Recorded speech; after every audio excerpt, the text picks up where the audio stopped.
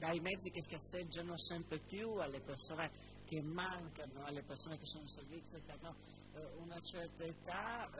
Continuiamo a parlare per anni della situazione di difesa dello Stato intesa come forza dell'ordine, però la polizia tanto chiede e meno di zero ottiene.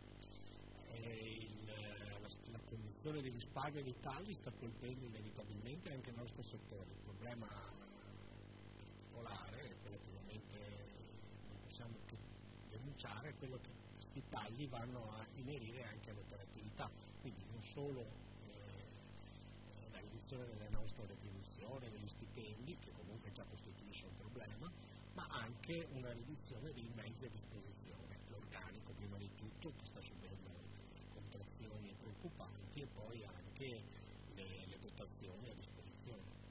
Il clima in Italia è infuocato, il rischio di rivolte civili ci sono, è solo che ci nascondiamo, vediamo la Spagna, vediamo la Grecia, a differenza però di Grecia e di Spagna, le forze dell'ordine qui sono messe veramente male, se succede qualcosa veramente cosa succede?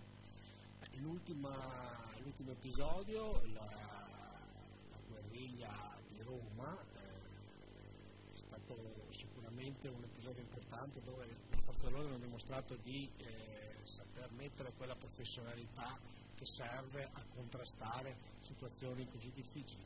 Certo che sta peggiorando, sta aumentando da una parte il livello della protesta e stiamo vedendo in Val di Susa come sta evolvendo, che è un campanello d'allarme abbastanza chiaro, perché lì la motivazione è ormai quasi completamente slegata dalle motivazioni appunto della TAV, ma è un punto di eversione, di rivolta.